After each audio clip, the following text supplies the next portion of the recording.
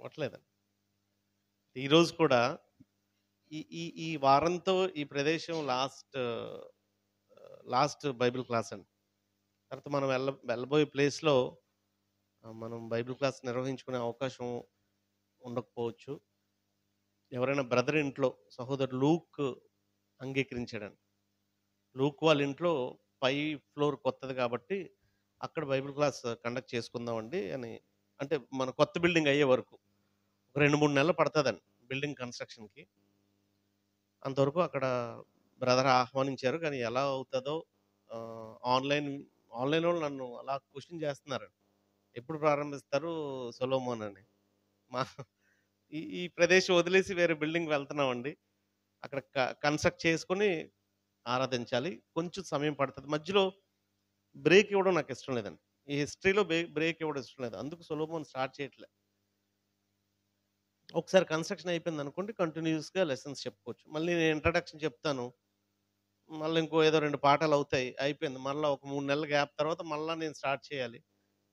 దానికంటే కొత్తది స్టార్ట్ చేసుకోవడం అంత మంచిది కాదని నేను అలా డిలే చేస్తాను.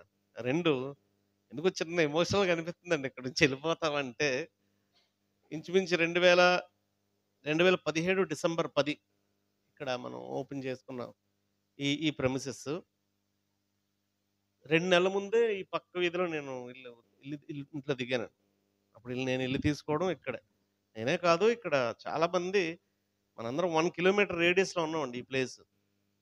ఇలా ఎప్పుడైతే అప్పుడు కేవలం ప్రేయర్స్ ఉన్నప్పుడే కాదు, చాలా సందర్భాల్లో బైబిల్ చదువుకోవడానికి ఆహ్, బాగా యూజ్ అయింది. కొంచెం కష్టమే. ఇప్పుడు నిజంగా చూడాలి మీరు ఎంతమంది నిజంగా బైబిల్ క్లాస్ టర్నప్ అవుతారో. ఆదివారం వచ్చేస్తాంలెండి అందరం. అనుకున్నాం గానీ ఆదివారం పరిస్థితి చూసారు గదండీ! ఒకళ్ళ మనిషి మీద మనిషి కూర్చొని స్టేజ్ మీదకెక్కేసి అసలు బయట కొంతమంది ఎంత ఇరుక్కున్నా సరే ఓ 10 మంది బయట కూర్చునేటట్లుగా ఈ ప్రదేశం ఉంది. అందువల్ల వాటిలతో పోలిస్తే మరి వెళ్ళిపోవడం సమంజసమే. దూరం అయినా సరే ఒక్క బాత్రూమ్ ఉండకూడదండి. స్త్రీలకి, పురుషులకి ఒక బాత్రూమ్ ఉండకూడదు. అది అది మర్యాద కాదండి. కానీ మనకు అవకాశం లేక చిన్న స్థలాన్ని బట్టి అందుకు దూరమైనా దీనికి డబలొస్తుంది కాబట్టి మనం అక్కడికి వెళ్ళిపోతాం. మీరే కొంచెం స్వాగతించండి. మనం ఎలా అయితే మనలో మనం షేర్ చేసుకుంటే ఎవరైనా బళ్ళు లేని వాళ్ళకి మనం హెల్ప్ చేసి ఇప్పుడు దామోదర్ గారు, డేవిడ్ రాజు గారు అలాంటోళ్ళతో కమ్యూనికేట్ చేస్తే మనం తీసుకొని వెళ్ళిపోగలం. ఇది ఈ ప్రెమిసెస్‌కి సంబంధించి. అప్పుడు ఏం చెప్పను మీలో ఎవరికైనా ఏదైనా పలానా సబ్జెక్ట్ నాకు డౌట్ ఉందండి అని ఏమైనా అడిగితే దాని గురించి చెప్తాను.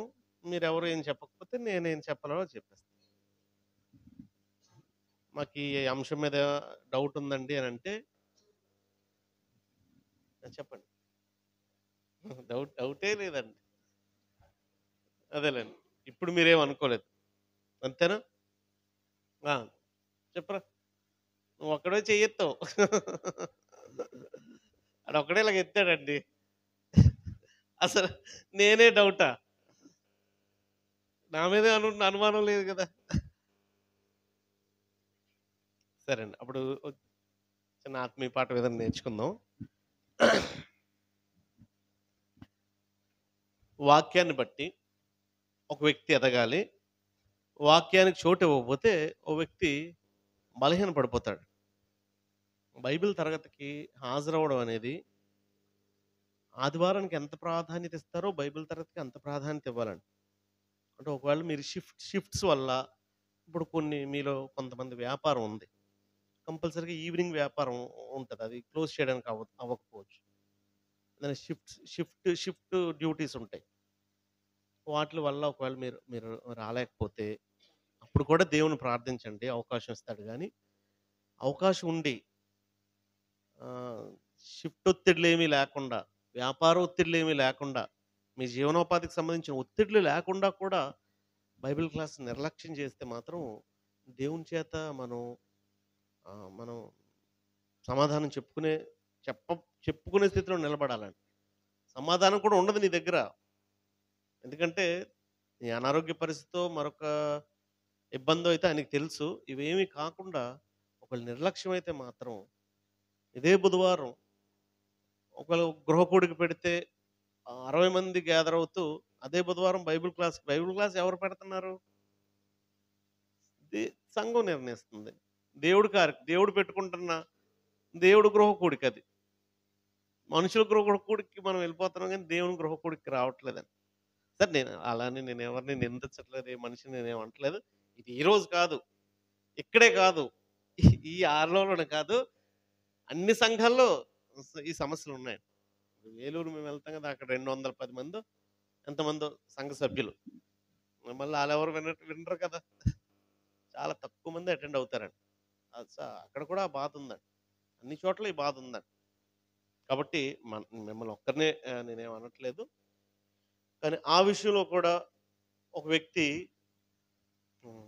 మంచి నిర్ణయం తీసుకుంటే మాత్రం దేవుడి ఆశీర్వాదం ఉంటదండి. ఎందుకు అనంటే, ఈ కూడికలు నిర్లక్ష్యం చేసే ఒక స్థానిక సంఘం బాగా, బాగా వెనకబడిపోయారు.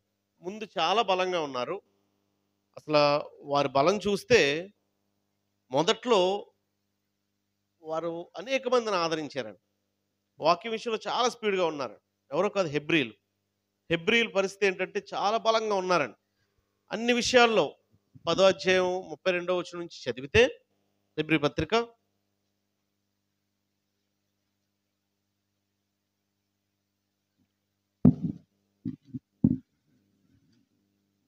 ఆహ్, జస్ట్ ఇంట్రడక్షన్ క్వెషన్ చదువుతున్నానది. హెబ్రీ పత్రిక 10 అధ్యాయం 32, 36 వచనాలు చదువుతున్నాను చూడండి.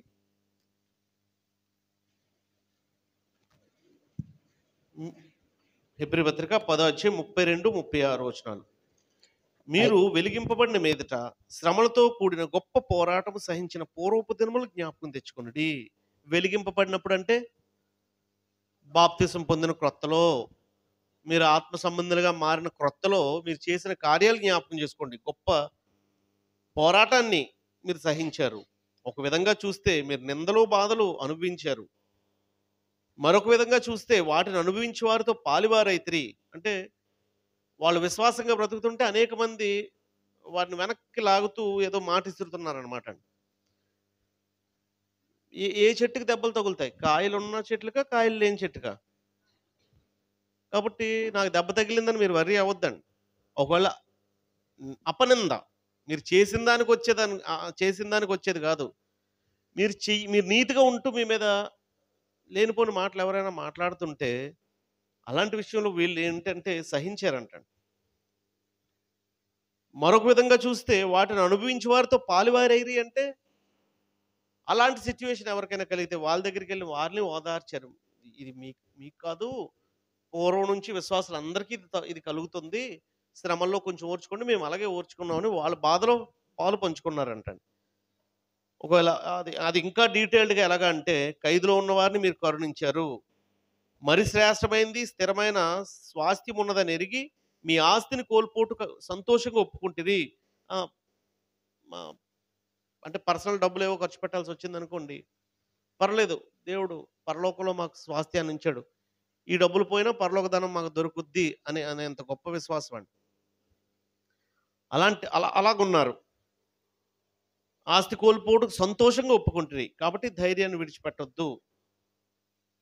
మీరు దేవుని చిత్తమును నెరవేర్చిన వారే ఈ వాగ్దానం పొందు నిమిత్తం ఓర్మి అవసరమై ఉన్నదని చెప్పాడండి. అంటే పూర్వపు దినాలు ఇలా ఉన్నాయండి.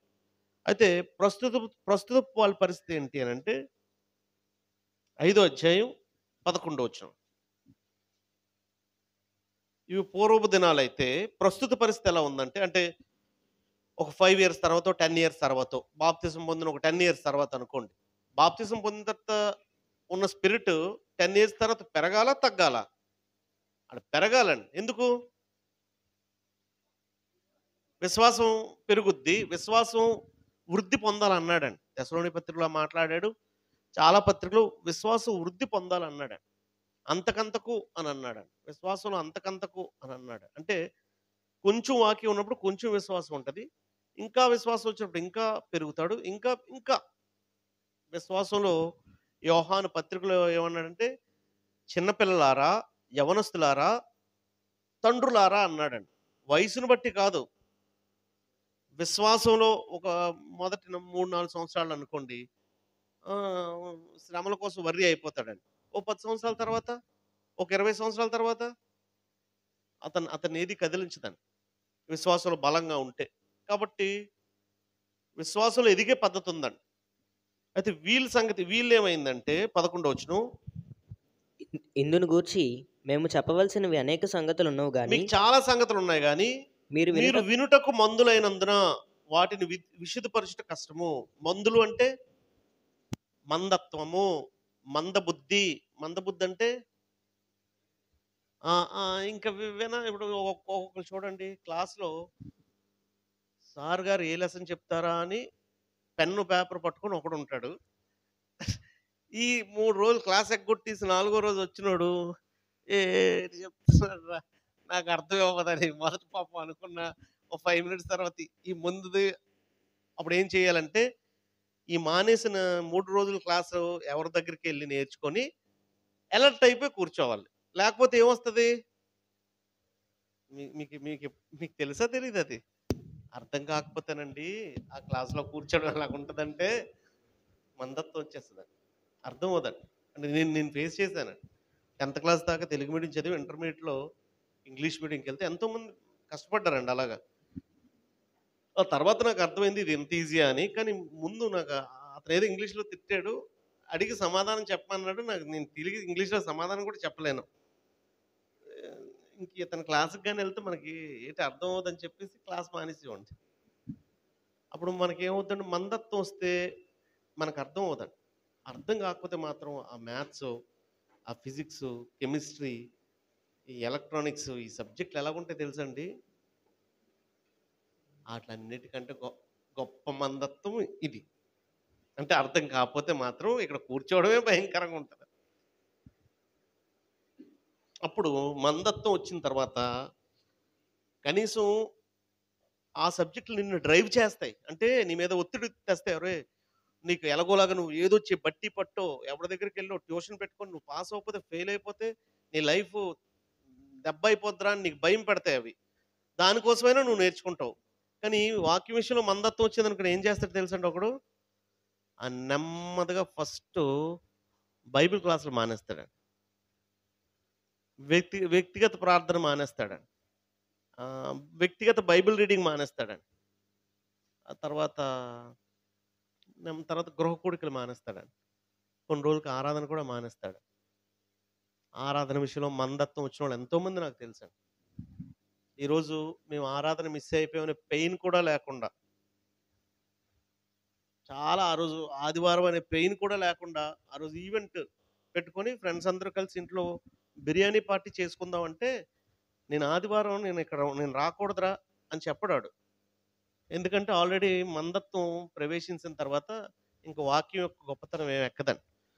అలాగా హెబ్రీలు ముందు చాలా బలంగా ఉండి, ఇప్పుడు మందత్వం ప్రవేశించిన తర్వాత వాళ్ళు మందులైపోయారు కాబట్టి మీకు చెప్పడం కష్టం అయిపోతుంది అన్నాడండి. 12వ వచనం. కాలాన్ని బట్టి చూచితే మీరు బోధకులుగా ఉండవలసిన వారై ఉండగా, దేవోక్తుల్లో మొదటి మూలపాఠములను ఒకడు మీకు మరలా బోధింపవలసి వచ్చును. మీరు పాలు త్రాగవలసిన వారే గాని బలమైన ఆహారం తినగలవారు కారు. కాబట్టి బలమైన ఆహారం తినగలిగే అంటే శిశువు ఎదిగితే ఎదిగే విషయంలో శిశువు ఫస్టు ఈజీగా అరిగిపోయే ఆహారం తింటాడండి. ముందు పాలు తాగుతారు. తర్వాత ఆ పాలు కూడా పల్చగా పట్టాలండి. Red milk packet పట్టియకూడదు first. పల్చ పాలు. తర్వాత చిక్కటి పాలు. తర్వాత పారక్స్ లాంటిదేదో కలుపుతారు మెత్తగా. తర్వాత అన్నం. తర్వాత నెమ్మదిగా దుమ్ములన్నీ నమిలేస్తాడు తర్వాత. అంటే అలాగా శిశువు ఎదిగిన రీతిలో వీళ్ళు కూడా ఎదగాల్సిందండి. ఒకవేళ కాలాన్ని బట్టి చూస్తే మీరిప్పుడు బోధకులు అవ్వాలి. కానీ వీళ్ళ పరిస్థితి ఏంటంటే, ఇప్పటికి ఇంకా మళ్ళా మూలపాఠముల మీద డౌటు. పరిశుద్ధాత్మ ఉందా? ఉన్నాడా కాదు. ఉందా? సంఘం అంటే ఏమి మరి మా బంధువుల్లో చాలా చేస్తారండి. అన్ని కార్యక్రమాలు అన్ని మనలాగే ఉంటది అక్కడ. మరి వాళ్ళు పరలోక రాజ్యానికెళ్ళరా? దేవుడు ఆళ్ళని విస్మరించేస్తాడా? అంటే నీకిష్టమైన మావయ్యో, అమ్మమ్మో డినామినేషన్‌లో ఉన్నాడని నీ ఇష్టం అతని మీద ఉందన్ అన్ అంత దాని చొప్పున దేవుడు తన నిర్ణయాన్ని మార్చడండి. ఇప్పుడు ఈయనకి అంటే బేసిక్‌గానే డౌటొచ్చేస్తదన్నమాట. దేవుడు పేరు పేరొక్కటి తప్పు పెట్టుకున్నంత మాత్రాన దేవుడు అంగీకరించడా? వాళ్ళని కూడా అంగీకరిస్తాడు గదా! అంటే ఎక్కడికెళ్ళిపోతున్నాడు ఒక వ్యక్తి? బేసిక్స్ బేసిక్స్‌లో కూడా డౌటే. అప్పుడు ఓ పాఠాన్ని చెప్తున్నాడు. ఇదంతా నేను చెప్పబోయే పాఠానికి ఇంట్రడక్షన్ అనుకోండి.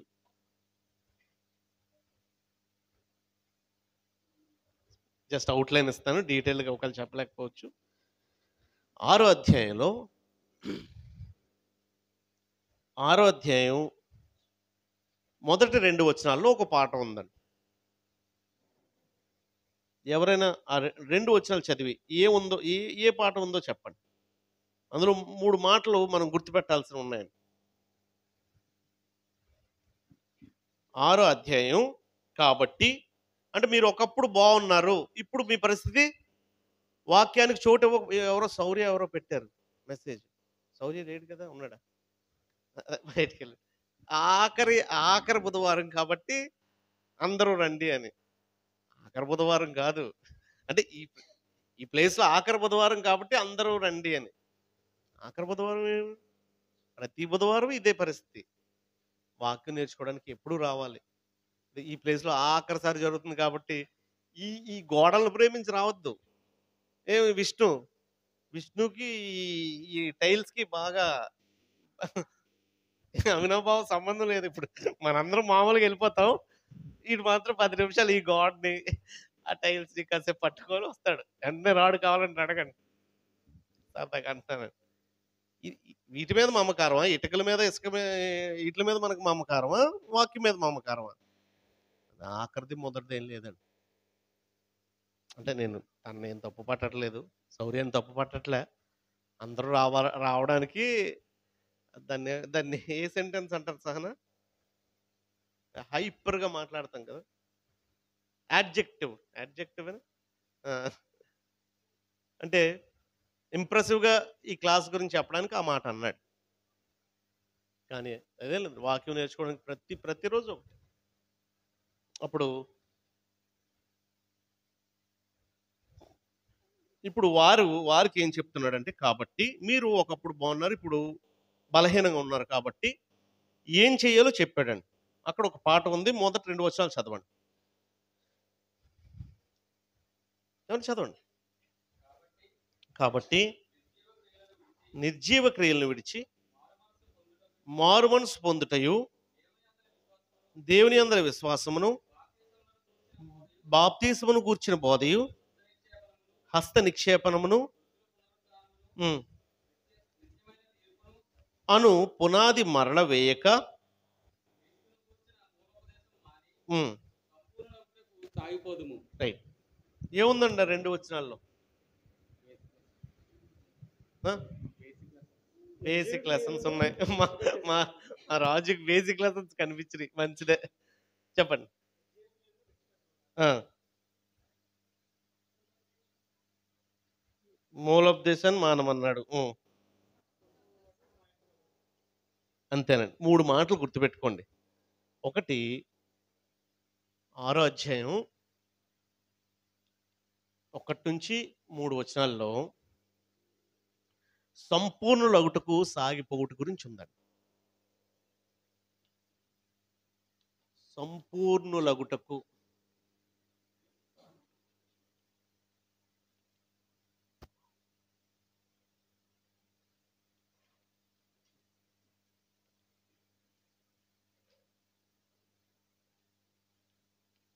ఎబ్రి ఎక్కువసేపు చెప్పనులేండి. 8:25 అయింది. అంటే ఒక 15 మినిట్స్.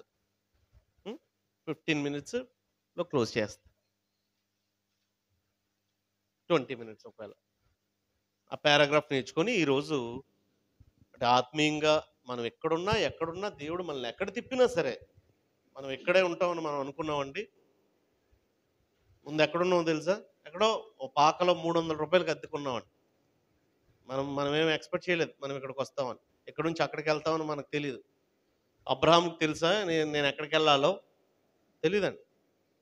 దేవుని చిత్తం మన యెడల నెరవేరుతున్నప్పుడు దాన్ని స్వాగతించాలి గానీ, నాకు ఒక అర కిలోమీటర్ ఎక్కువైపోయిందని నిర్లక్ష్యం చేయడానికి లేదు. వాక్యం విషయంలో చాలా సంవత్సరాలు నేర్చుకున్నాను. ఇంతకు ముందంతా బలంగా ఉన్నాను. ఇప్పుడు పర్వాలేదులే ఇప్పుడు అనడానికి లేదండి. సో, ఇదేమీ నాకింత ఎక్స్‌పీరియన్స్ ఉందని చెప్పడానికి లేదు. వాక్యం అనేది ఆహారంతో సమానం. వాక్యం అనేది గాలి పీల్చుకోవడంతో సమానం. అంటే అది ఎలా నీ బ్రతుకులో నిరంతరం చేస్తావో ఇది కూడా అంతే. అప్పుడు సంపూర్ణులగుటకు సాగిపోవుట.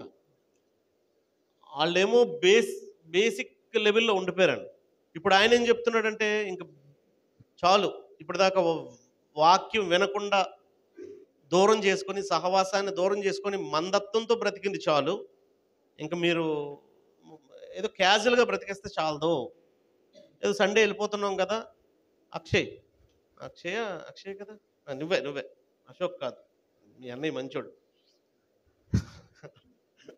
నన్నెందుకు మంచోడు అంటున్నాడో అనుకుంటున్నాడండి. అంటే నేను డైలీ రొట్టె తీసుకుంటున్నాను. సండే వస్తున్నాను. సరిపోదండి. కాబట్టి మీరు సంపూర్ణులు అవ్వాలి. మీరు అడ్వాన్స్‌గా ఉండాలి. ప్రొయాక్టివ్‌గా ఉండాలి. కాబట్టి సంపూర్ణులు ఒకటికి సాగిపోవుట. దాని గురించి మాట్లాడాడు. అప్పుడు మాట్లాడేటప్పుడు 3 విషయాలు ఉన్నాయండి. ఒకటి ఇదిగో ఇందాక మీరు చెప్పినట్టు ఒకటి విడచి, ఒక మాట విడచి, రెండో మాట మాని, మూడో మాట సాగిపోదము అన్నాడండి. సాగిపోదము అంటే ఏదో విడాలంట, ఏదో మానాలంటండి, అప్పుడు సాగిపోవాలంటండి. ఏం విడాలి, ఏం మానాలి, ఏది పట్టుకొని ముందుకెళ్ళాలో చూద్దాం. రైట్, ఫస్ట్ది కాబట్టి నిర్జీవ క్రియలను విడిచి, నిర్జీవ క్రియలు విడిచి. ఏంటంటే నిర్జీవ క్రియలు మళ్ళీ హెడ్డింగ్ కింద హెడ్డింగ్ లాగా ఉందా? మీరు విడాల్సింది ఏంటంటే నిర్జీవ క్రియలు అన్నాడండి. ఏంటి నిర్జీవ క్రియలు అని అడుగుతున్నాడు. అంటే జీవం లేని క్రియలు. జీవం అంటే దేవుని స్వభావం. జీవం లేని క్రియలు అంటే దేవునికి వ్యతిరేకమైన క్రియలు. ఒకటి విగ్రహారాధన. ఒకవేళ అనుకోండి పాపం అని ఎవరో చెప్పారు, సింపుల్గా పాపం. ఒకవేళ ఇంకా డీటెయిల్డ్గా మాకు కావాలి అని అంటే ఈరోజు విగ్రహారాధనలో ఒక అడుగేసి ఇటువైపు ఒక అడుగేస్తే అదే క్రియ అవుతుందండి. కానీ ఈరోజు అటు ఇటు అడిగేస్తూ కూడా మేము దేవుల్లో కొనసాగుతున్నాం అనుకుంటున్నారండి. దయచేసి వీటి విషయంలో కంప్లీట్గా విడవమన్నాడండి. నిర్జీవ క్రియల్లో పార్టిసిపేట్ చేయొద్దండి. ఎవరైనా ఊరెళ్తే మావయ్యలు అత్తయ్యలు ఫోర్స్ చేశారని ఎవరు విగ్రహారాధనలో పాల్గొవద్దండి. విగ్రహ సంబంధమైన పనుల్లో పాల్గొవద్దండి. అది నీకు తగదు. కొంతమంది ఉన్నారండి ఇక్కడ. అంటే అందుకే ఈ స్టేటస్లు చూడబుద్ది అయ్యేది నాకు. ఇక్కడేమో విశ్వాసరాలు లాగా ఉంటారండి. బయటికి వెళ్ళిన తర్వాత బొట్టెట్టుకొని స్టేటస్ చూపిస్తానండి. పెట్టుకునేది ఎక్కడికో వచ్చి పెట్టుకుంటే ఇక్కడ ఒక వేషధారణ, మళ్ళీ వీళ్ళందరూ ఏమనుకుంటారని మళ్ళీ స్టేటస్లో మరి మాకు కనబడదా అది? మన అర్థం కాలేదనమాట అండి. ఇంకా దేవుడు అప్పుడు మళ్ళీ దీనికి ఎంతమంది కాంట్రవర్సీ మాట్లాడతారో అది ఎక్కడ పెట్టుకోద్దని ఉందని దేవుడు ముద్రేస్తానన్నాడండి. నుదుటి మీద దేవుడు ముద్రేస్తానన్నాడండి. అంటే శరీరం మీదని కాదు, విగ్రహ సంబంధమైన ముద్రలు మీరు వేసుకోవద్దు, క్రూర మృగము అని అన్నాడు. క్రూర మృగము యొక్క ముద్రలు ధరించిన వారు అని అన్నాడు. స్త్రీ సాంగత్యం అని అన్నాడు విగ్రహారాధనకు సంబంధించి. స్త్రీ సాంగత్యం వల్ల ముద్రలు ధరించిన వారు, క్రూర మృగం యొక్క ముద్రలు ధరించిన వారిని అందరినీ పక్కన పెడతాను, నేను నా ముద్రను తన నుదుటి మీద వేస్తాను అన్నాడండి ప్రకటన గ్రంథంలో. కాబట్టి గాబరా పడిపోద్దు. ఆయన ముద్ర వేస్తాను అన్నాడు. అది ఆత్మ సంబంధమైన ముద్ర. అది వేసుకునే వరకు మనం గాబరా పడొద్దండి. ఎక్కడుందో వచ్చినాలని మీరు వాదించే అవసరం లేదు. దయచేసి అంటే వీటికి మనం దూరంగానే ఉన్నాంలేండి. దాని మీద ఎక్కువసేపు నేను ఉండను. విగ్రహారాధన కానీ, జారత్వం కానీ,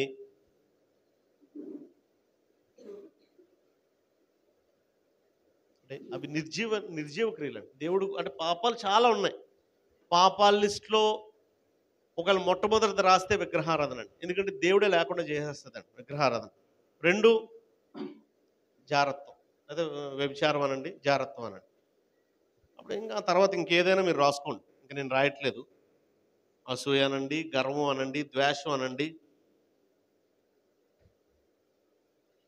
పాపాల లిస్ట్ నేను చెప్పవసరం లేదు. ఇప్పుడు పాపాల లిస్ట్ చెప్తూ కూర్చోను నేను. అంటే నిర్జీవ క్రియలను విడిచి జీవం మీలో డెవలప్ చేయింది. ఇవేం చేస్తాయండి మనిషిని? మనిషిని చంపేస్తాయండి. జీవం ఏమో మిమ్మల్ని బ్రతికిస్తది. దేవుని స్వభావం మిమ్మల్ని బ్రతికిస్తది. ఈ క్రియలు మిమ్మల్ని చంపేస్తాయండి. కాబట్టి ఇలాంటి నిర్జీవ క్రియలను విడిచి తర్వాత ఇది చాలా మందికి అర్థం కాని వచనమండి. ఆ తర్వాతది ఇది ఓకే. నిర్జీవ క్రియలు అంటే వీటిని మానేస్తామని. ఆ తర్వాతది చూడండి. ఆ మాటలన్నీ గొప్ప మాటలే. మారు మనస్సు పొందుటయు, మారు మనస్సు పొందడం, దేవుని యందలి విశ్వాసమును, మారు మనస్సు పొందుట, మారు మనసు పొందుట.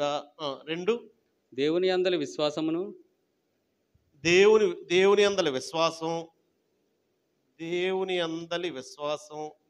బాప్తిసములను గూర్చిన బోధయు, లేకపోతే ఆ పొడి మాటలు నేను రాసేస్తాను. ఒకటి ఏమన్నాడండి? మారు మనసు పొందుట, మారు మనస్సు. 2 దేవుని యందలి విశ్వాసం, దేవుని అందలి విశ్వాసం. 3 బాప్తిసములను గూర్చిన బోధ, బాప్తిస్మము గూర్చి బోధయు, బాప్తిస్మము గూర్చి బోధ, హస్త నిక్షేపమును, హస్త నిక్షేపణ, మృతుల పునరుద్ధానమును, హస్త నిక్షేపణ, మృతుల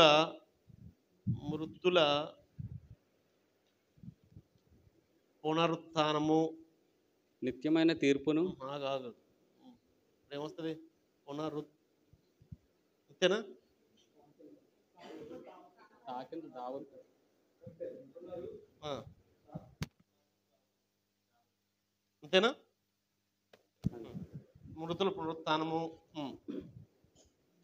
ఇది దావత్ కాదు, ఇది కూడా తావత్. రెండో మృతుల పునరుత్థానము, నిత్యమైన తీర్పును, నిత్యమైన తీర్పు.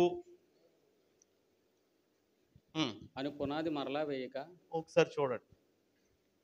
ఏట్లు మానమంటున్నాడు తెలుసండి? క్రీస్తును కూర్చిన మూలోపదేశము మాని, వీటన్నిటినీ మానేయండి అంటున్నాడు. ఇవి విడిచిపెట్టమంటే ఒక వ్యక్తికి ఈజీగానే ఉందండి నిర్జీవ క్రియలను విడిచిపెట్టాలని. కానీ ఇవన్నిటికీ కలిపి ఒక హెడ్డింగ్ పెట్టాడు అక్కడే. ఏంటండి అది? క్రీస్తును కూర్చిన మూలోపదేశాన్ని మానేయాలి అంటున్నాడండి. ఇవన్నిటినీ మానేయమంటున్నాడు. ఇదేంటండి ఇది? మారు మనస్సు మంచిదా చెడ్డదా? విశ్వాసం మంచిదా? దేవుని యందు విశ్వాసం మంచిదా చెడ్డదా?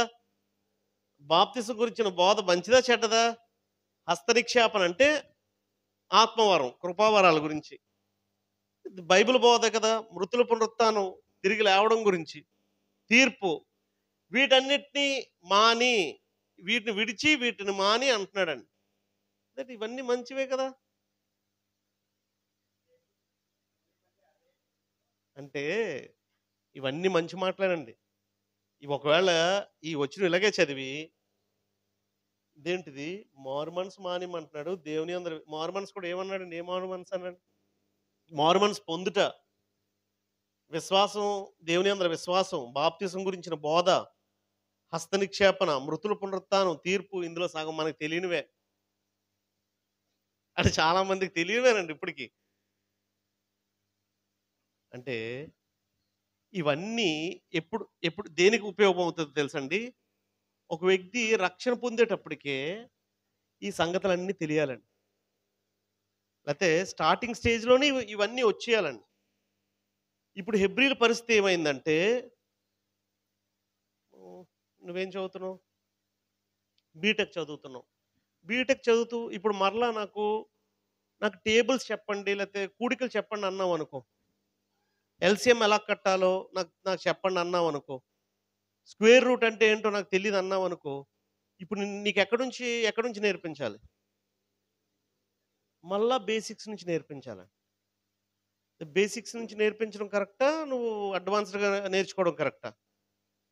అంటే వీళ్ళ పరిస్థితి ఏమైందంటే ఇప్ ఇక్కడే ఉండిపోయారండి. ఇంకా వీట్లి సంగతి తెలియలేదండి.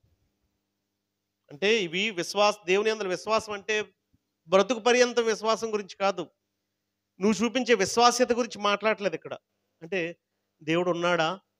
నన్నెవరో అడిగారండి 10 సంవత్సరాల తర్వాత. 10 సంవత్సరాల తర్వాత అసలు దేవుడున్నాడా? అంటే ఏదో శ్రమొచ్చేసింది. దేవుడసలు ప్రార్థన వింటాడా?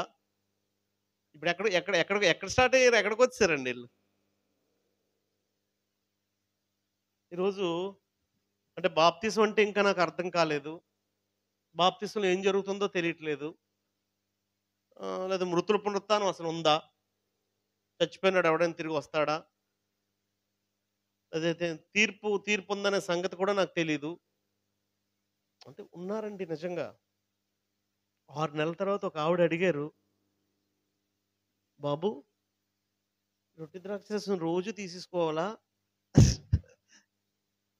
నేను రోజు తీసుకుంటున్నానని 6 నెలల తర్వాత రోజు తీసుకుంటుందంటండి రొట్టె ద్రాక్షరసం 6 నెలల నుంచి. పోన్లే అమ్మా! రోజులు ఆదివారం వచ్చింది. నేను నువ్వు ఆజ్ఞను మీరకుండా తీసుకున్నావు గానీ, రోజు కాదమ్మా ప్రభు దినాన్ని తీసుకోవాలి. 6 నెలల తర్వాత. అంటే, అంటే ఇంకా ఉన్నారండి. 15 సంవత్సరాల క్రితం 2010లో పెద్దగద్దల్లో ఉన్నప్పుడు నేను ఒక చర్చ్‌కి వెళ్ళేవాడినండి. అక్కడ మనుషుల్ని అంటే ఇంత ఓ యేసుదాస్ గారు అంత వయసు అనుకోండి. అంటే అంత వయసు కాదు ఇంకొంత. ఒక 50 సంవత్సరాల వ్యక్తిని చూస్తే ఆయన చర్చ్ మెంబర్ అనుకున్నాను. ఇప్పుడు అంటే 2010 తర్వాత ఇప్పుడు ఎంతండి? 13 13 అప్పటికే చాలా సంవత్సరాల నుంచి అతను అక్కడున్నాడు. 13 సంవత్సరాల తర్వాత ఇప్పుడు నాకు తెలిసిన సంగతేంటంటే, ఆళ్ళ ఇంటోళ్ళందరూ చర్చ్ ఆఫ్ క్రైస్ట్‌లో కన్వర్ట్ అయ్యాడు గానీ, అతను ఇంకా ఎప్పుడో ఎక్కడో డినామినేషన్‌లో బాప్తిసం తీసుకొని నేను ఆల్రెడీ బాప్తిసం తీసుకున్నాను కదా! నేను మరలా ఎందుకు బాప్తిసం తీసుకోవాలి? బాప్తిసం ఒకటే కదా! అని గట్టి నమ్మకంతో ఉన్నాడంటండి ఇప్పటికి. మొన్న మన సమ్మర్ బైబిల్ క్లాసెస్ తర్వాత అలాంటి ఫ్యామిలీస్ ఒకటి కాదు 2. ఒక ఒక ఒక ఆమె కూడా ఎన్నో సంవత్సరాలు 10, 15 సంవత్సరాలు. నాకు తెలుసు అంతకుముందు ఎంతో నాకు తెలీదు. ఈయన కూడా ఒక 30 సంవత్సరాల నుంచి. ఇప్పుడు ఆ 2 కుటుంబాల్లోనూ అసలు బాప్తిసం అంటే ఇప్పుడు మాకు అర్థమైంది అని జగదంబ నుంచి వచ్చిన చర్చిలో 2 బాప్తిసాలు రాబోయే అంటే నెక్స్ట్ వీక్‌లో ఉన్నాయండి. అంటే మన స్థానిక సంఘం పెట్టిన క్లాసెస్‌తో మన పిల్లలే కాకుండా అంటే మహా 15 సంవత్సరాల నుంచి కరుడుగట్టుకుపోయి వాళ్ళు ఉండిపోయి విశ్వాసం అంతా బద్దలైపోయి నిజమైన నిజమైన సంగతేంటో, నిజమైన సంకల్పం ఏంటో తెలుసుకోగలిగారు. అందుకు మన క్లాసెస్ ధన్యకరమే. అప్పుడు అంటే మనిషి ఈ ఈ ఈ ఇంకా ఈ బేసిక్స్ కూడా ఒక వ్యక్తికి అర్థం కాకుండా 15 సంవత్సరాలు, 20 సంవత్సరాలైనా ఎందుకు రక్షణ పొందామో, ఎందుకు ఒక వ్యక్తికి బాప్తిసం అవసరమో, హస్తనిక్షేపణ ఇంకా ఉందా? ఈ రోజుకి కృపావరాలు ఉన్నాయో లేదో తెలీదండి. నేను 4 క్లాసెస్ కృపావరాల గురించి చెప్తే డీటెయిల్డ్‌గా చెప్పానండి. ఈరోజు ఎవరో కామెంట్ పెట్టారు 6 నెలల క్రితం ఈరోజు చూసాను నేను. మాకు ఒక్క ముక్కలో చెప్పండి ఇవంతా కాదు కృపావరం ఉందా లేదా అని. మరి నా నా నా పాఠమంతా కృపావరం పిల్ల చేష్టలు లాంటిది. సంపూర్ణమైనది వచ్చిన తర్వాత పెద్దవాడైన తర్వాత పిల్లవాని చేష్టలు మానివేస్తామని క్లియర్‌గా నేను చెప్పుకొచ్చాను కదా! అర్థం కాకపోవడానికి ఇందులో ఏముంది? పోన్లే అర్థం అవ్వలేదు అనుకున్నాను. ఈ ఈ అది ఇప్పుడు కృపావరాలు ముగిసినియని అంటే క్లియర్‌గా ఉందండి. ఇంకా డౌటేనండి. ఈ రోజుకి డౌటేనండి. ఎందుకు దేవుడు పండు పెట్టాడు అని ఎవడో ఎక్కడి నుంచో వచ్చి చెప్పాడండి.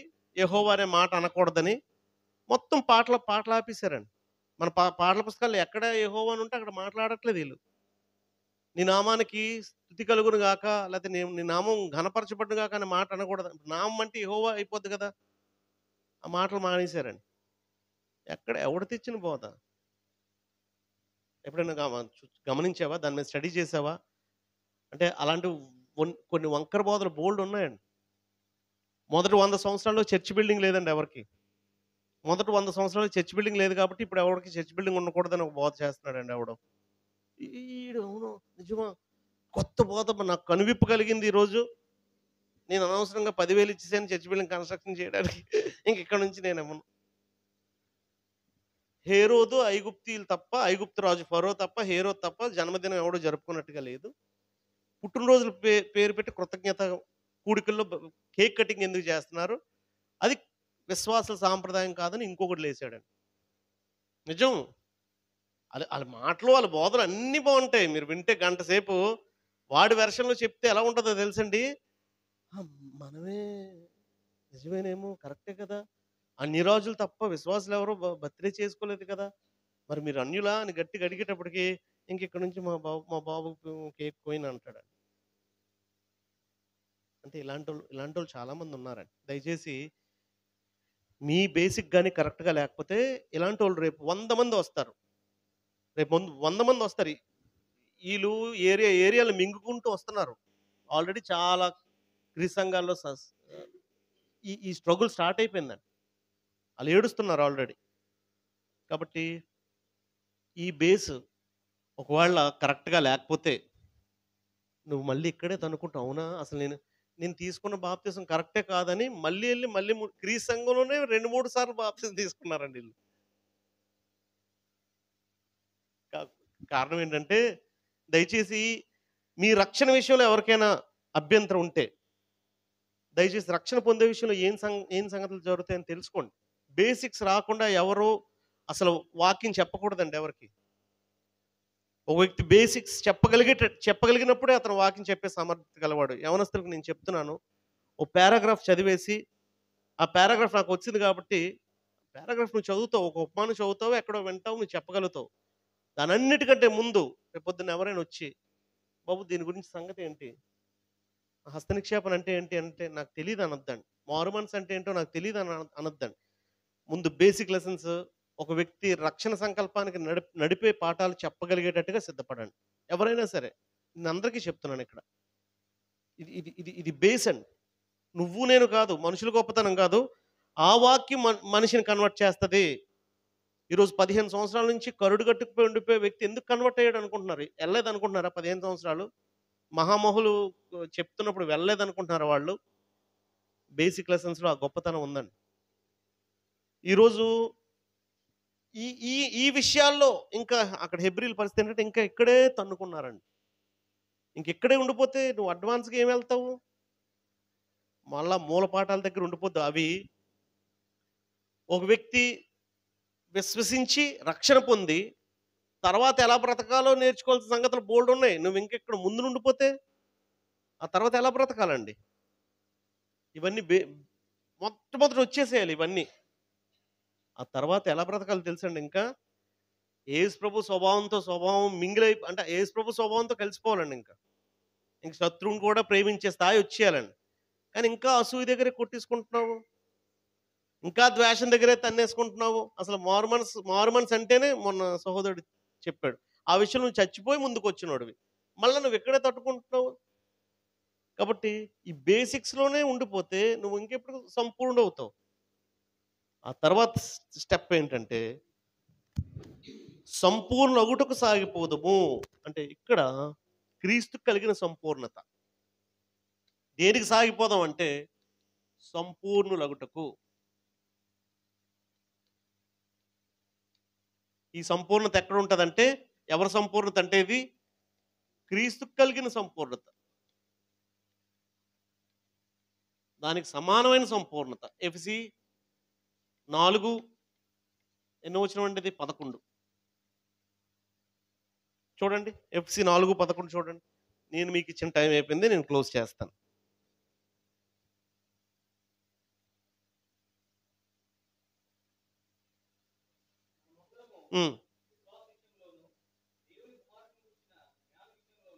ఏకత్వం పొంది అంటే క్రీస్తు కలిగిన సంపూర్ణతకు సమానమైన సంపూర్ణత సాధించే వరకు అని అన్నాడండి. ఇక్కడ దీన్ని వివరిస్తున్నాడు చూడండి ఇప్పుడు. అంటే సంపూర్ణత అంటే ఏంటో వివరిస్తున్నాడు. ఈ స్టేజ్ దాటి ముందుకెళ్ళాలి ఒక వ్యక్తి. అంటే ఇది చూడండి, ఇది ఏంటంటే కంప్లీట్‌గా అవిశ్వాస స్థాయి అండి. బాప్తిసం పొందకుండానే ఒక వ్యక్తి ఉండిపోయే అవిశ్వాసపు స్థాయి. పొందిన తర్వాత మొట్టమొదటి బాల్యపు స్థాయి ఇది. ఇది కూడా దాటి ఇప్పుడు మీరు ఎలాగ ఎదగాలని కోరుకుంటున్నాడండి పౌలు. మీరు అవిశ్వాసులుగా ఉండొద్దు, బాలుడి స్థాయిలో ఉండొద్దు. మీరు ఎలాగుండాలి? Man be A man. యేసు ప్రభులాగా, పెద్దోడిలాగా. అంటే చేష్టల విషయంలో ఎప్పుడు పిల్లడిలాగా ఉండొద్దు అన్నాడండి. మనసు విషయంలో పిల్లడిలాగా ఉండమన్నాడు తప్ప, మనసు పిల్లడిదై ఉండాలి తప్ప చేష్టలు ఎలాగ ఉండాలండి? పెద్ద చేష్టలు ఉండాలా? చిన్న చేష్టలు ఉండాలా? పిల్ల చేష్టలు అంటే తెలుసా మీకు? తెలుసా తెలీదా? ఏంటి చెప్పండి ఒకటి. మనం ఇక్కడంతా సీరియస్‌గా మాట్లాడుతుంటే ఇక్కడ వ్యాపారం పెడతాడు ఒకటి. లేస్ ప్యాకెట్ ఇప్పి పరుక్కోమని నవ్వులుతాడు. ఇంకా ఇంకా పిల్ల చేష్టలు ఎలాగుంటాయంటే ఆ ప్యాంట్‌లోనే పోసేసి దాంతోనే ఇలాగ అలికేస్తాడు. కల్లా కల్లాపు అలికినట్టుగా అలికినట్టుగా. ఈ పిల్ల చేష్టలండి. చేష్టల విషయంలో పిల్లోడిలాగా ఉంటే అసహ్యంగా ఉంటదండి. ఇప్పుడు మనం ఆ పని చేస్తే చేష్టల విషయంలో మెచ్యూర్డ్‌గా ఉండాలి.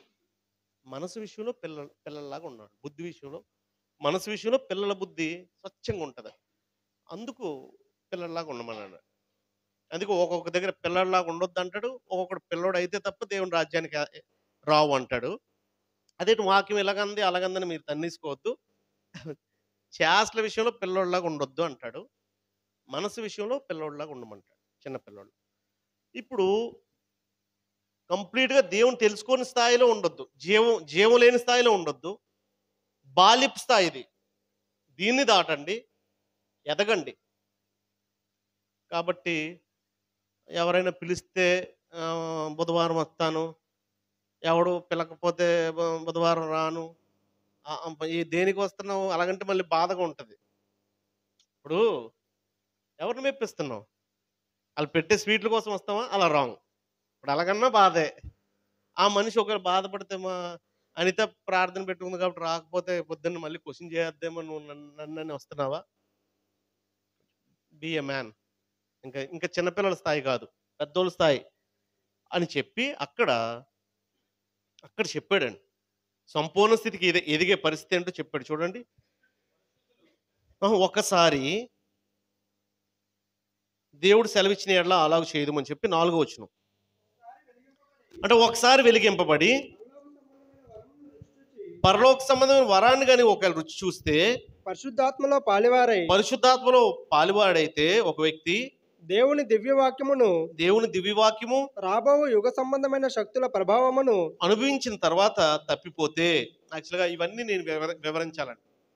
అంటే దేవుని దివ్యవాక్యం, పరిశుద్ధాత్మ, పరలోక సంబంధమైన వరం, పరిశుద్ధాత్మతో పాలువారొకట, ఇవన్నీ వివరించాలి. నాకు సమయం లేదు. దాని అర్థం ఒకసారి అంటే దేవుని ఎరిగిన తర్వాత, దేవుని వరాలని రుచి చూసిన తర్వాత, క్రీస్తునందు ఆశీర్వాదాలన్నీ అనుభవించిన తర్వాత, పరిశుద్ధాత్మ నీలో నుండి నిన్ను నడిపించడం నువ్వు గమనించిన తర్వాత, దేవుని వాక్యం నీతోనే ఉండి నిన్ను నడిపిస్తున్నప్పుడు, ఇవన్నీ నువ్వు ఎక్స్పీరియన్స్ అయిన తర్వాత మళ్ళా పాపం చేస్తే, అంటే ఇక్కడ నుంచి ఇంక ముందుకెళ్ళాలి తప్ప మళ్ళీ బ్యాక్కి వెళ్ళకూడదండి.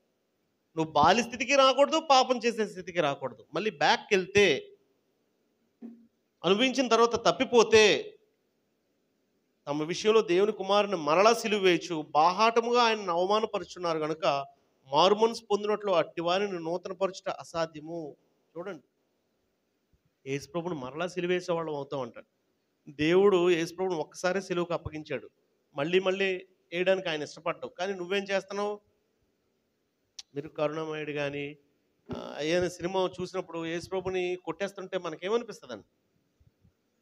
కానీ పాపం చేసే ప్రతిసారి మనం కొరడా దెబ్బతో యేసుప్రభుని ఇప్పటికీ కొడుతున్నట్టు అవుతుంది. మళ్ళా రెండోసారి సిలువేస్తాం. దేవుడు చూస్తూ ఊరుకున్నాడు. కాబట్టి మీరు అంటే నేను క్లోజ్ చేస్తాను, సమయం లేదు. ఈ పారాగ్రాఫ్ మళ్ళా మనం హెబ్రీపత్రికలో వివరించుకుందాం. ఇప్పటికి మీరు చేయాల్సింది అయితే మీరు సంపూర్ణంగా సాగండి. ఒకవేళ అలా సాగడానికి ఏం కావాలండి? ఒక వ్యక్తికి ఏం కావాలండి? సహవాసం, దేవుని వాక్యం అని చెప్తూ 7వ వచనం, ఎట్లనగా భూమి తన మీద భూమి తన మీద తరచుగా కురియు తరచుగా కూరి వర్షాన్ని త్రాగి త్రాగి ఎవరి కొరకు వ్యవసాయం చేయబడునో వారికి అనుకూలమైన పైరులను ఫలించు దేవుని ఆశీర్వచనం పొందును. అయితే ముండ్ల పొదలు, ముండ్ల తుప్పలు, గచ్చతీగలు దాని మీద పెరిగిన ఎడ్ల అది పనికిరానిదని విసర్జింపబడి శాపము పొందదగినదగును, తుదకది కాల్చివేయబడును. అంటే ఇక్కడ ఏం ఏం పోల్చాడు తెలుసండి? నేలతో పోల్చాడండి. భూమి ఒక ఒక మనిషి నేలతో పోల్చబడ్డాడండి. ఈ నేల దేవుడు పంపించే వరాల్ని లేకపోతే వాక్యాన్ని, అంటే వర్షం నేల ఏం చేస్తుందండి? వర్షాన్ని ఇంకా మనకు రాలేదు, వస్తాయని వెయిట్ చేస్తున్నాం. నేల ఏం చేస్తుందండి? వర్షాన్ని స్వీకరిస్తుంది, తీసుకుంటుంది. ఆ నీళ్ళని తీసుకొని ఫలించి మంచి పైర్లను ఇస్తుందండి. ఒకవేళ నీరు తీసుకుంది, దేవుడిచ్చిన నీరంతా తీసుకున్న తర్వాత పైరు రాకుండా ముళ్ళ పొదలు, గచ్చ తుప్పలు వస్తే అది శపించబడి కాల్చివేయబడుతుంది అన్నాడు. కాబట్టి ఈరోజు ఈ నేల ప్లేస్లో నువ్వు ఉన్నావు, నేనున్నాను. దేవుడు అనుగ్రహించే ప్రతి విధమైన భౌతికమైన ఆశీర్వాదాన్ని మేళ్ళన్నీ పొందేస్తున్నామండి. పొందేసిన తర్వాత ఫలించకపోతే అంటే ఒక చెట్టు వేయాలి, నేను చెట్టేసి ఫలాలను ఎక్స్ప్లెయిన్ చేయాలి. కానీ నాకు సమయం లేదు. నేను మీరు అడిగిన టైం కన్నా నేను ఎక్కువ వాడేశాను, నన్ను క్షమించండి. కానీ నేను చెప్పదలుచుకున్నది ఏంటంటే సంపూర్ణ లోటుకు సాగిపోవాలండి ఓ వ్యక్తి. ఇంకా బేసిక్స్ కాదండి. మీరందరూ 10 ఏళ్ళు దాటిన వాళ్ళు ఇక్కడ ఉన్నారు. నేను 1900 ఇంకా మన 99 కదా, 99 అంటే 24 సంవత్సరాలు. సిల్వర్ జూబిలీనా? Next year 25 సంవత్సరాలండి. ఇప్పుడు ఎలాగైపోవాలండి మనం? ఇంకా బేసిక్స్ ఇక్కడ తన్నుకోకూడదండి. ఇంకా నన్నేదో అంటున్నాడు, నేను ఆడినేదో అన్నాడు, నన్ను ఈ మాట అనేసాడు. ఎక్కడున్నావు నువ్వు? ఆడెవడో ఏదో అన్నాడు అనుకొని ఇంకా నేను అన్నాను అన్నావా? ఇంకెక్కడ ఉన్నావు నువ్వు? నిర్జీవమైన క్రియలో ఉన్నావు, ఇక్కడ కూడా కాదు. కాబట్టి సంపూర్ణ లోటుకు సాగిపోండి. దేవుడిచ్చే ఆశీర్వచనాన్ని, అంటే నేల వర్షాన్ని స్వీకరించి ఎలా ఫలిస్తుందో దేవుడి అనుగ్రహించే ప్రతి దీవెన్ని స్వీకరించి నువ్వు ఫలించు. ముళ్ళ తుప్పలు, గచ్చపొదలు ఇంకా నీళ్ళ నుంచి బయటకు వస్తున్నాయి. ఇంకా ద్వేషం, కలహాలు, అసూయలు, కక్షలు, కాఠిన్యాలు ఇలాంటివేవో బయటకు వస్తున్నాయి అనుకో, నువ్వు శపించబడినోడు అవుతావు, నువ్వు సంపూర్ణంగా సాగిపోలేవు. పారాగ్రాఫ్లో అది వివరించాడు. కాబట్టి బైబిల్ తరగతి హాజరైన మీ అందరికీ ప్రత్యేకమైన వందనాలు తెలియజేస్తున్నాను. ఇక్కడే కాదు, ఎక్కడ జరిగినా సరే మనం అందరం వెళ్ళగలం. దేవుడా సహాయాన్ని మనకు చేస్తాడు. కొంచెం ఓపిక పడాలి. అంటే కొంత చిన్న టఫ్నెస్ ఉండాలండి. నేను కాదని నేను చెప్పను. మీరే ఆ స్పేస్ మీరే క్రియేట్ చేసుకోండి. ఫర్ ఎగ్జాంపుల్, ఎవరు నన్ను తీసుకెళ్ళగలిగేవారని ఒక వ్యక్తిని రిక్వెస్ట్ చేయండి. ఇప్పుడు వాక్యాన్ని వివరించలేకపోవచ్చు, పరిచర్య ధర్మం చేయగలమా లేదా? ఓ దామోదర్ గారికి ఎవరైనా హెల్ప్ చేస్తారని, నేను ఈ 3 నెలలు నేను హెల్ప్ చేస్తానని నిర్ణయించుకోండి. ఓ డేవిడ్ రాజు గారికి ఎవరైనా హెల్ప్ చేస్తారని నిర్ణయించుకోండి. మరొకరు ఎవరు ఉంటే నిర్ణయించుకోండి. స్త్రీల్లో కూడా డ్రైవింగ్ తెలిసిన వాళ్ళు ఉన్నారు, మా డ్రైవర్స్ ఉన్నారు. అంతే. లేకపోతే నేను డ్రైవింగ్ నేర్చుకుంటాను, డిసైడ్ అవ్వండి. మీ ఇంట్లో బైకులు ఉన్నాయి, సైకిల్ తొక్కి ఉంటుంది. మళ్ళీ నాకు బండుకోను, నాకు డ్రైవింగ్ వచ్చని మేము భర్తలతో పోరాడద్దు. నాకు సైకిల్ నేర్చు, నేను సైకిల్ కొనుక్కుంటానని చెప్పండి. సైకిల్ తొక్కుని వచ్చేయాలండి. అలాగుండాలండి. ఎవరైనా తీసుకెళ్తాం. సంఘం కూడా ఆలోచిస్తుందిలేండి. అంటే నేనేమంటున్నానంటే, అంటే వాక్యం విషయంలో వెనకడుగు వేయకూడదండి. వేసేవా అది నిన్ను లాగేస్తుందండి. లోకం నిన్ను లాగేస్తుంది. వాక్యం దూరం అయితే ఆటోమేటిక్గా నీ నుంచి ఆశీర్వచన ఫలాలు, మంచి పైరు, యజమాని కోరుకునే ఫలాలు కాకుండా ముళ్ళ పొదలు, గచ్చ పొదలు వచ్చేస్తాయి. కాబట్టి మన జీవితం నుంచి ఎప్పుడు దేవునికి మంచి ఫలాలే ఫలింపాలి కానీ చెడ్డ ఫలాలు, ముళ్ళ పొదలు, గచ్చ తుప్పలు నా నుంచి రాకూడదండి. నేను నేలైతే నా నుంచి ముళ్ళ పొదలు, గచ్చ తుప్పలు రాకూడదు. అదే కోరుకోండి. వాక్యం ఎక్కడుంటే అక్కడికి వెళ్ళండి. వాక్యాన్ని అనుసరించండి, వాక్యాన్ని అన్వేషించండి. దేవుడు కోరుకునే ఫలాన్ని ఫలించండి. అందరికి వందనాలు.